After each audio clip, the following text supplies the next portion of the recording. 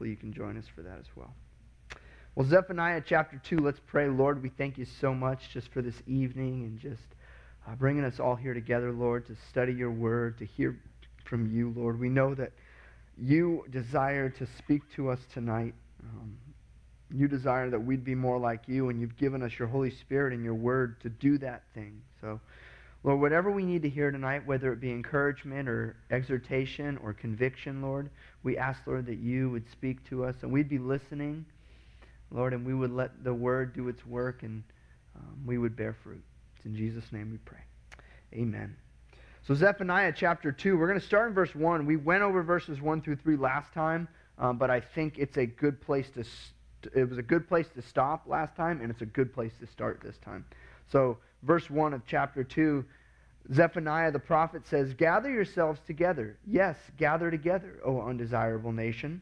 Before the decree is issued, or the day passes like chaff, before the Lord's fierce anger comes upon you, before the day of the Lord's anger comes upon you. Seek the Lord, all you meek of the earth, who have upheld his justice. Seek righteousness, seek humility. It may be that you will be hidden in the day of the Lord's anger." Now, I think these verses, as we talked about last time, it's talking about repentance. Zephaniah is telling the people who he's just pronounced judgment on, he's saying, hey, you know what? You have a chance right now. The Lord is, yes, he's announced judgment, and he's going to continue to announce judgment. But one thing we've seen, and one thing we see here, is that the Lord desires that people would repent. He doesn't desire to pour out his wrath on people. He didn't make us so he could destroy us. He created us so that way we would live life with purpose. And it's when we decide to go outside of that purpose with our sin, because God is just and holy and righteous, he has to punish that. Now, again though, he always warns. One thing that's beautiful about the Lord, he always warns us. He's never one of the, I don't know if maybe as a parent you've done this, or maybe your parents did this to you, where you can kind of see that your kid's getting in trouble, and instead of warning them, you say, you know what? I'm going to teach them a lesson. I'm going to let them hit their head on the table there, so that way they'll learn the lesson not to be running around the house. Or I'll let them do this or do that to learn their lesson not to do this. Well, I'm not going to say that's good or bad parenting, although probably not the best at times. But the Lord doesn't treat us that way. The Lord doesn't let us just walk into sin without warning us. Walk into judgment without warning us. The Lord doesn't just show up and say, all right, I'm giving you a spanking. What did I do? Well, you know what you did. You know, there's apparently an ancient Chinese proverb that says, spank your child every day, even if you don't know what they did wrong, they do. Well, the Lord doesn't do that. The Lord knows exactly what we've done wrong. And he always tells us, and he always warns us. He never desires to punish us. But if we choose to harden our hearts like Pharaoh did, like many do, Paul says in Romans, they suppress the truth. If we do that, then he will punish. But here, as Zephaniah says, seek the Lord, all you meek of the earth, who have upheld his justice. Seek righteousness, seek humility. It may be that you will be hidden in the day of the Lord's anger. You know, the prophets knew this about the Lord. They're declaring their message of hope, of destruction, sometimes of hope, sometimes of peace, a lot of times, though, of destruction, right? And instead of just saying, well, it's over for you guys, they knew the attribute of the Lord, that he was merciful. In fact, in the book of Jonah, we find that out about the prophet Jonah. He knew of the Lord's mercy, but in his eyes, that wasn't a good thing. When he went into the land of Nineveh and he's preaching repent, and they do, and the Lord doesn't destroy them, he tells the Lord, I knew it. I called it. I knew you would do that, Lord. That's why I didn't, he goes, that's why I didn't want to preach repentance, because I knew that you're merciful and that you wouldn't pour destruction on them, even though they deserve it. Now for Jonah, that caused him, God's mercy caused him to be reluctant to share the message of God. But for us, we should also understand the mercy of God. And instead of making us reluctant to share, it should burn a fire in our bones to want to share even more. Knowing that the Lord wants to save that person.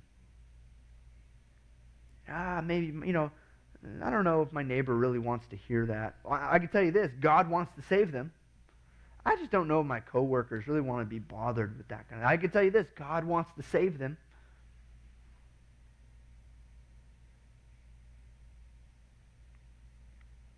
Our reluctancy to share repentance puts us in the same lane as Jonah, where we care more about material things, right? And God showed Jonah that.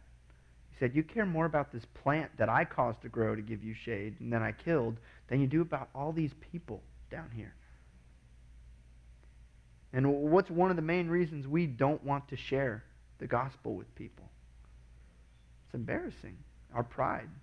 If I share it at my job, they'll think I'm that weird Christian guy, right? It's our pride. Or material things. Or I'm up for a promotion, and I certainly don't want to start sharing my faith, and then we don't want to promote this guy because he's causing trouble by sharing the gospel. Then I can't get that new car I promised my wife.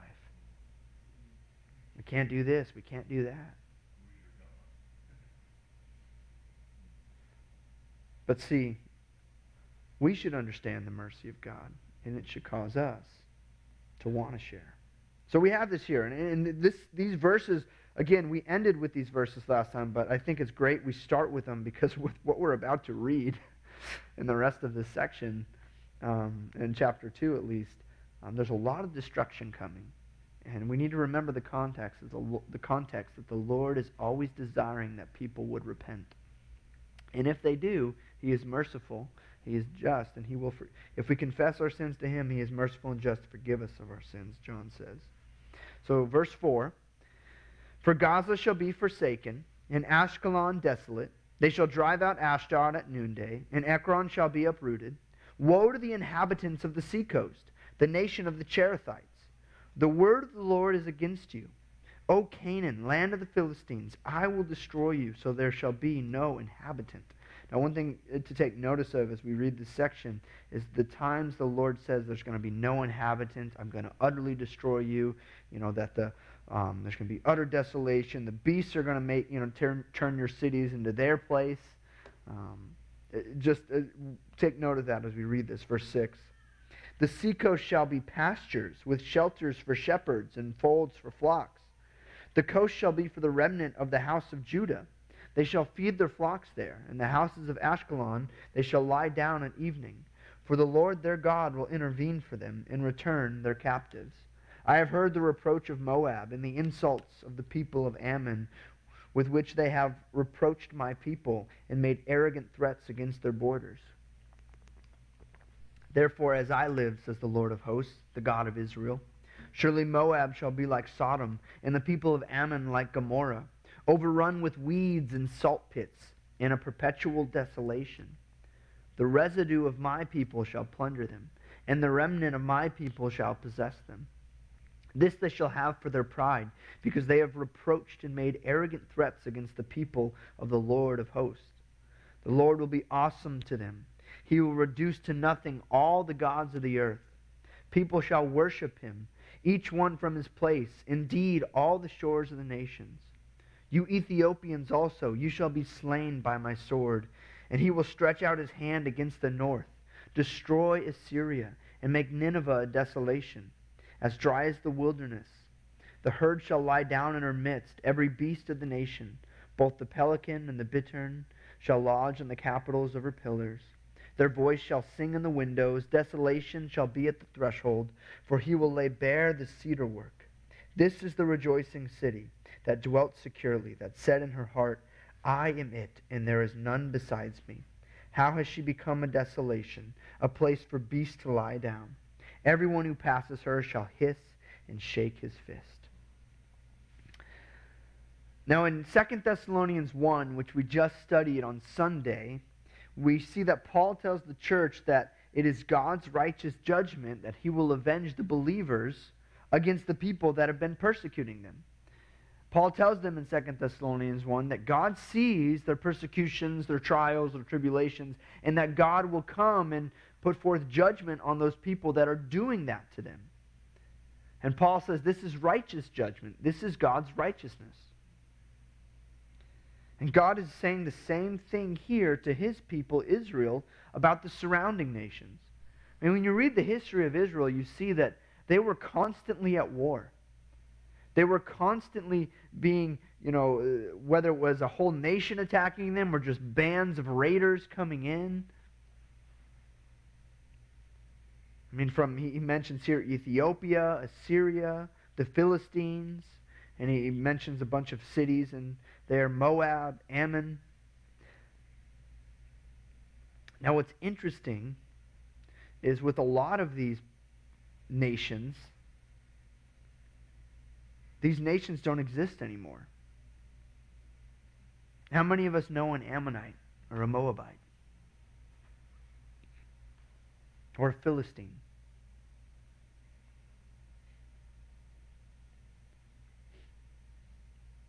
Notice what he says even about Moab. Surely Moab shall be like Sodom, and the people of Ammon like Gomorrah, overrun with weeds and salt pits, into perpetual desolation there in verse 9.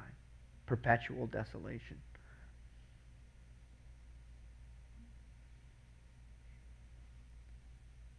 Now, one thing I think that is certain when we read about what the Lord is saying here, one thing is certain is that the Lord will always protect his people. The Lord sees what his people goes through. And I think what's also interesting to note is you have to understand what the Lord is saying here to those who aren't part of his nation, but also notice what he's saying to people who are in the nation of Israel. He says at the end of verse 9, the residue of my people shall plunder them, and the remnant of my people shall possess them. Now we know that Israel will be judged for their sins. But one thing the Lord never does with his own people is he never destroys them completely. There's always a remnant. There's always a leftover, right? God always has people who are serving him. And that's not because of the people. The Israelites did nothing to not be completely destroyed. It wasn't like, well, I can't completely destroy them. I mean, look at them. They're great people. No, it's all because of God's own faithfulness. God promised that he would never completely destroy them. God made a promise to Abraham that he wouldn't completely destroy his family. And he's continued that promise even today. I mean, think about the Israelites. We know in the Bible they were taken captive and sent to Babylon. And yet, we see in Nehemiah and even through Ezekiel that they come back and they rebuild the city and they rebuild the nation. It's crazy how many countries or nations have done that. And then not only that, but then we know they come in and get overtaken by the Greeks and Romans. Then the dispersion, the diaspora, and they're sent all over the world, really. But then what happened in this last century? The nation was reborn again as its own nation, not just a people group that identified as a certain, cultural or culture or ethnicity, but they're a recognized nation. How many other nations have done that? None.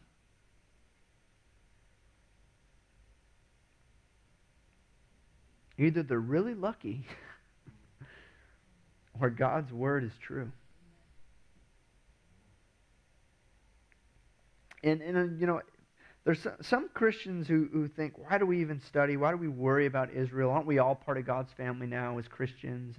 And yes, it's true. There's neither Greek or Jew nor Gentile, male nor female, slave nor free. We're all one in Christ Jesus. But the church has not replaced Israel. If the church were to replace Israel, that means God was through with Israel. And if God's through with Israel, then his promise is not true. We as believers should look at the faithfulness of God to Israel and say, that's the same God that I serve. And he has that same faithfulness towards me. Not because I deserve anything. I mean, he tells that to Israel all the time. I didn't choose you because you were anything great. In fact, you were like the least of the nations, and I chose you. Because throughout Israel's history, they got pretty haughty and thought of themselves, well, we're Israel. I mean, we have God, Jehovah. We must be something special. And God says, that's not the case. You're not special. I'm special. And I've chosen you.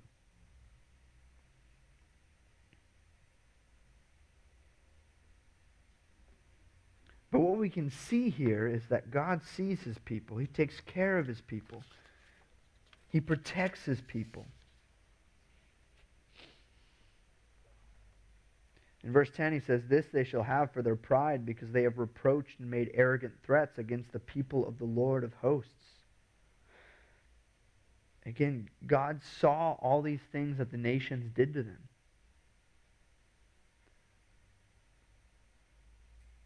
And instead of the nation of Israel asserting their own vengeance on these nations, God says, I'll protect you. This is something Israel knew. In Deuteronomy, before the people of Israel entered the land, the promised land, when Moses is re-going over the law and all the things of the Lord, because it's now a new generation that's about to enter into the promised land than was there at the beginning, at the time of the desert, 40 years before that. And so in Deuteronomy, you just have kind of Moses goes over again the laws and all the different things.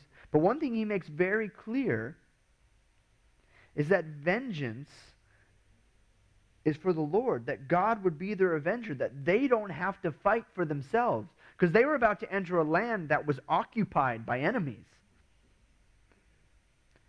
And when they go into that land and they're scared, and someone does something wrong to them, and someone raids them, what Moses was saying, it's not up to you to fight for yourselves.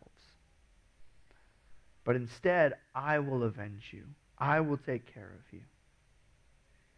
And they saw that in the book of Joshua, right when they're about to enter into the promise, right when they're entering into their first battle. What happens? We have a Christophany, right? Where a pre-incarnate Jesus, as some would say, the commander of the army of the Lord. And Joshua goes up to him and says, who are you for, us or our enemies? And he goes, neither. I'm for the Lord.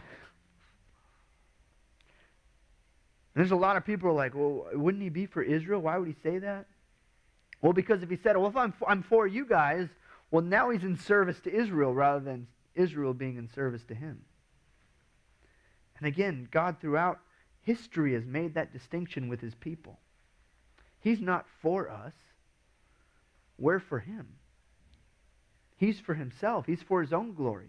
Jesus said that when he came. He goes, I'm not for my own glory. I'm for my Father's glory. I came to do his will, not my will. That was the example Jesus set for us.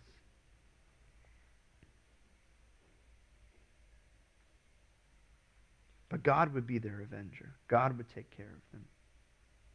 God would protect them. And I think this would, even though we have a pretty hefty chapter of a lot of destruction, desolation, beasts of the field are going to be lying down. Everyone who passes by her shall hiss and shake his fist. Hissing in that culture in that time was a pretty bad thing to do. If you've ever been around cats, when they hiss at you, they're obviously not saying hi to you.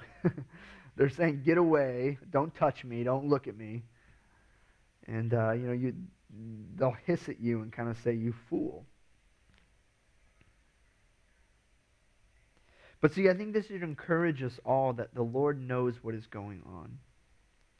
Just like we saw in 2 Thessalonians 1, the Lord knows what's going on. He knows the trials and tribulations and persecutions. And in the end, right now it may not look even. Right now it may look like the wicked are prospering and the righteous are the ones suffering. And a lot of biblical authors struggle with that themselves. You see that in the Psalms. Oh, Lord, why are you allowing the wicked to prosper? But one thing they would always look to is, you know what? They're prospering for a moment. But see, we get to prosper for eternity. That's what Christ promises us. That's what God is saying here to his nation. Look, they might be kind of pestering you now, but I will take care of them. I will take care of you. And we can see that this judgment that is coming on them will not just be a slap on the wrist, but it will be total destruction. Now, chapter 3, starting in verse 1, he continues and he says, "Woe to her who is rebellious and polluted, to the oppressing city. She has not obeyed his voice. She has not received correction. She has not trusted in the Lord. She has not drawn near to her God. Her princes in her midst are roaring lions.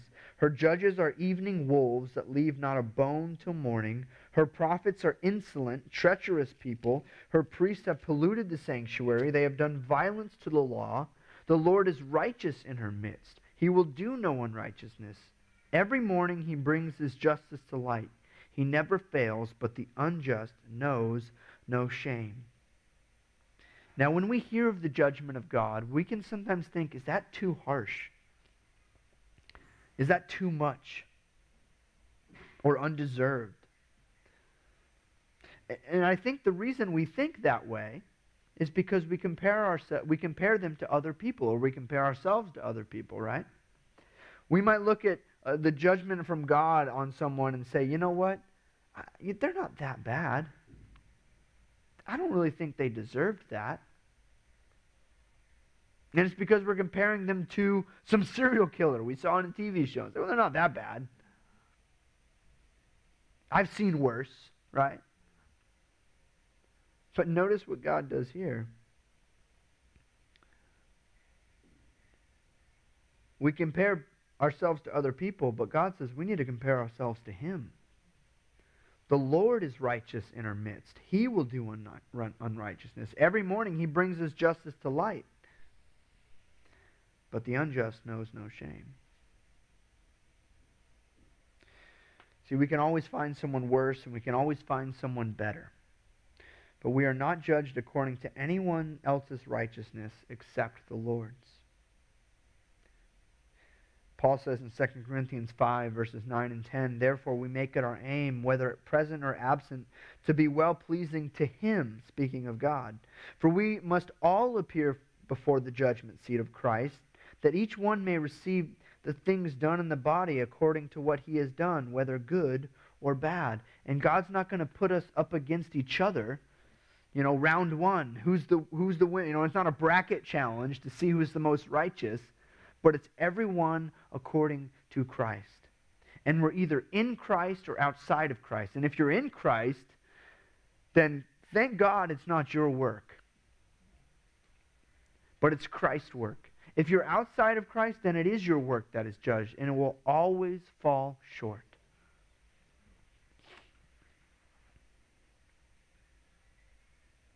Zephaniah says this again in verse 5, and God is not unrighteous in His judgment, even though we can think that. But look at what the people are doing. He says it. They're rebellious. They polluted the city. They've not obeyed His voice. Now He's speaking of His own people now. So He's just talked about the nations. Now He's going back to Jerusalem, going back to Israel, and saying, look at what you guys are doing. If God's going to destroy these other nations, how much more so His people? If He's going to judge these other nations, He's certainly not going to let His own people get away with sin. But they've rejected Him. They're not doing what they should. And again, He doesn't compare them to the other nations. He says, He doesn't say, oh, these nations. I mean, that's what happens in Habakkuk, right? When Habakkuk says, like, Lord, how could you use the Babylonians to judge us? Like, we're better than them. He goes, don't you worry. I'm still going to judge them. But I'm not going to judge them according to how good they were compared to you or bad they were compared to you. Again, He's judging them according to His own righteousness.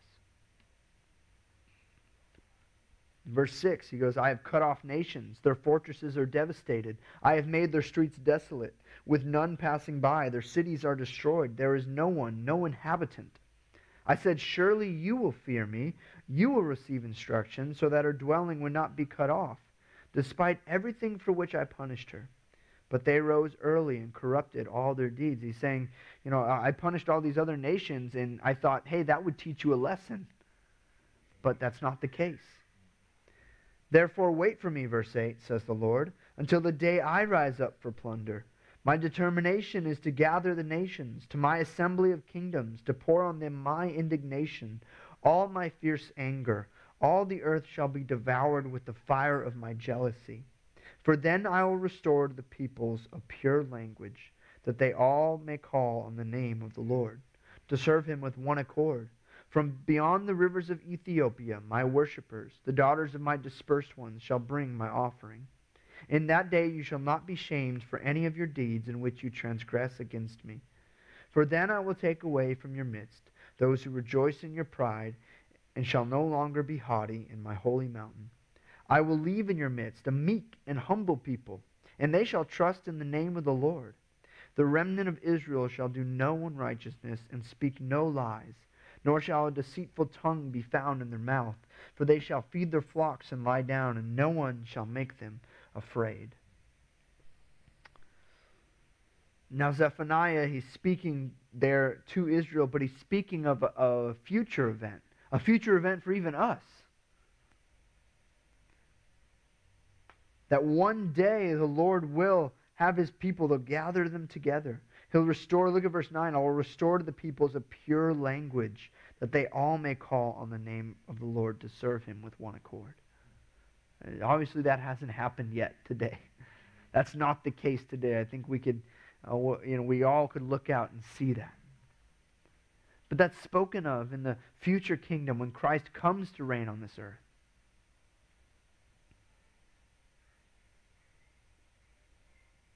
He says here, I will restore to the peoples a pure language. God doesn't speak English necessarily. That's not his. He can speak anything, obviously. He can speak to anyone. But English isn't the main, language of heaven.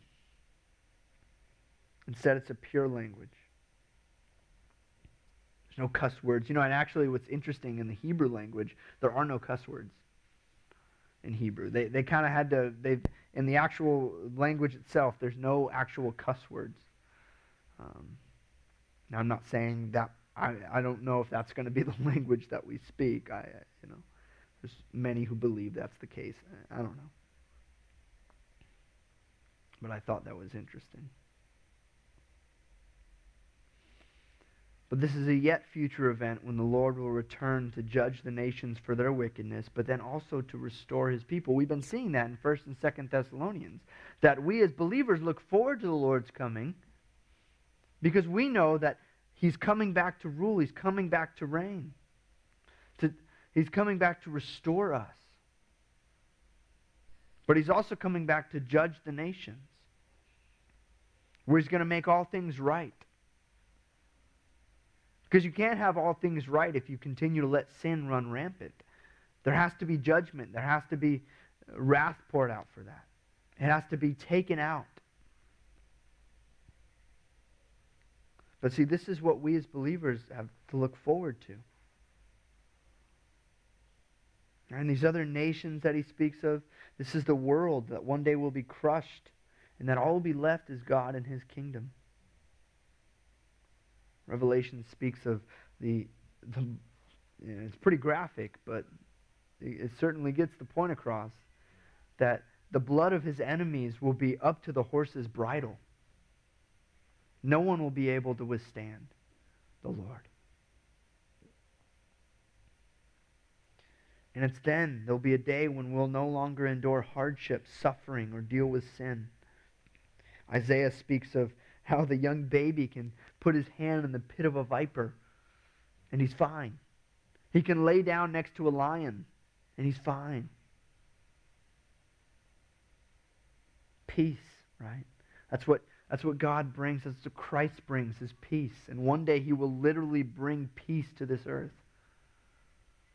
One thing he tells us that's not it's not the most encouraging thing to hear, but it's that until he returns, there's always going to be wars and rumors of wars and earthquakes and all these things.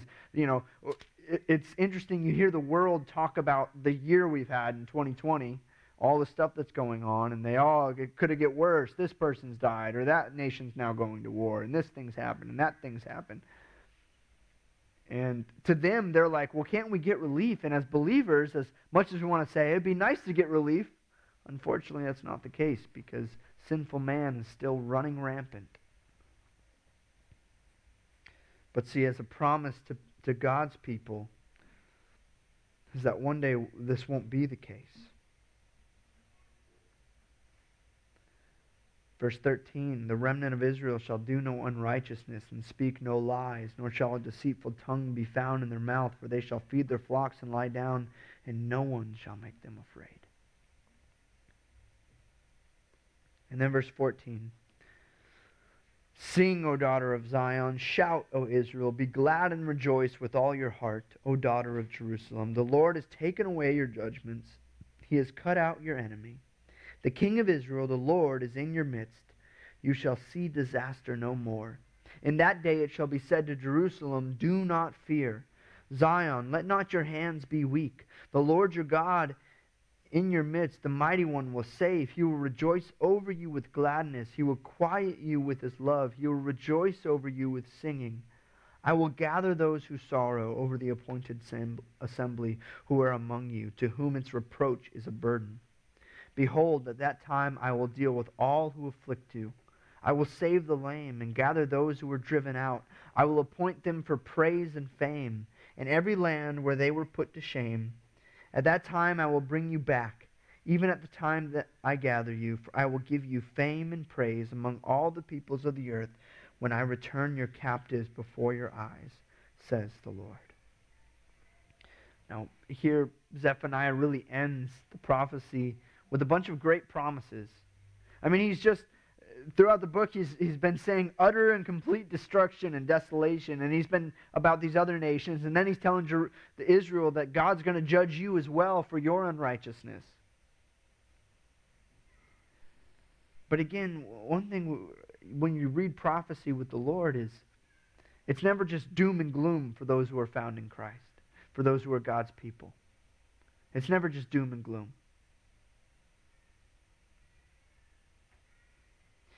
In fact, in the New Testament, we're told that chastening from the Lord is a good thing when the Lord chastens us. Because when he chastens us, it shows that we're one of his children. If we're not his children, then he's not chastening us.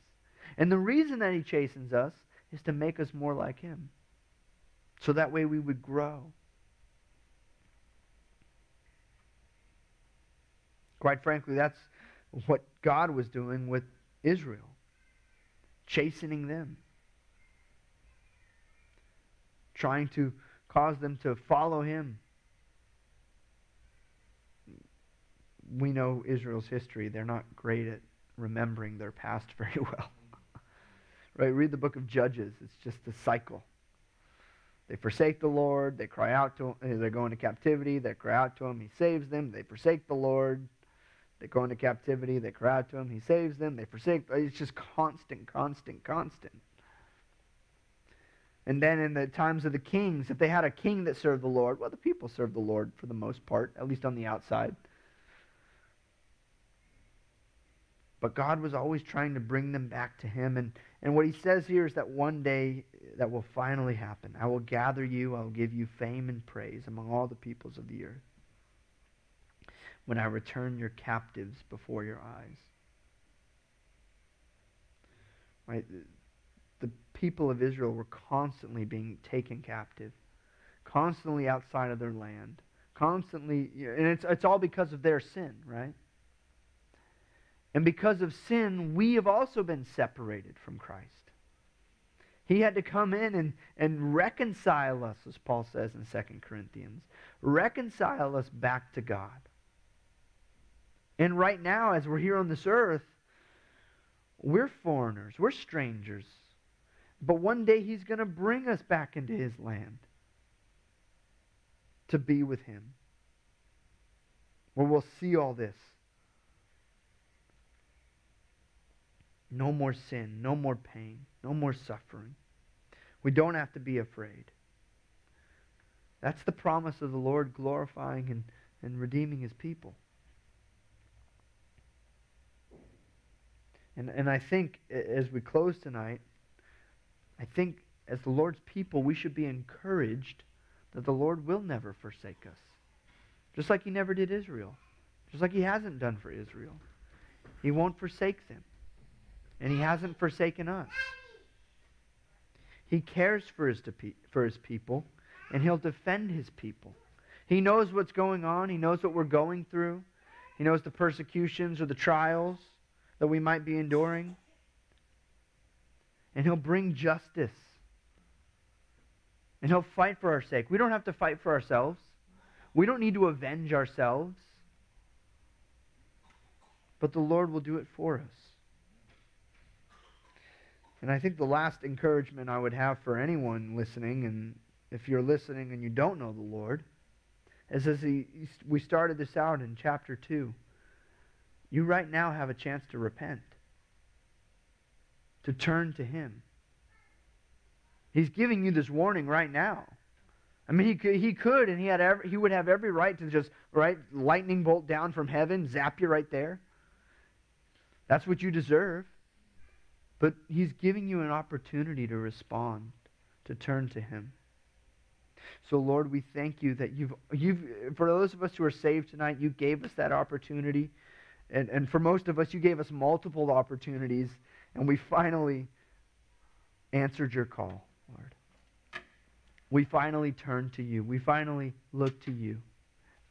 And so, Lord, we thank You that You'll never leave us nor forsake us. Lord, we look forward, eagerly look forward to that future where one day we'll be free from pain and suffering, and we won't have fear anymore.